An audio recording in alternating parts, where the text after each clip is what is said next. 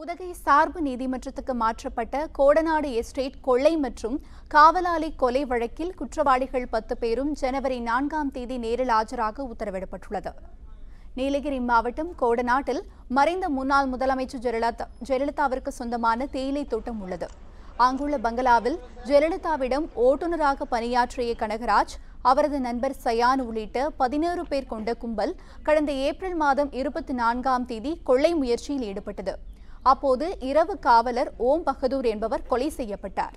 இந்த சம்பவம் தொடர்பாக முக்கிய குற்றவாளியான கனகராஜ் சேலம் அருகே சாலை விபத்தில் உயிரிழந்தார். மற்றொரு முக்கிய குற்றவாளியான சயான் மற்றும் சந்தோஷ் சமி, தீபு, உதயகுமார் உள்ளிட்ட 10 பேரையும் நீலகிரி காவல்துறையினர் கைது செய்து சிறையில் அடைத்தனர்.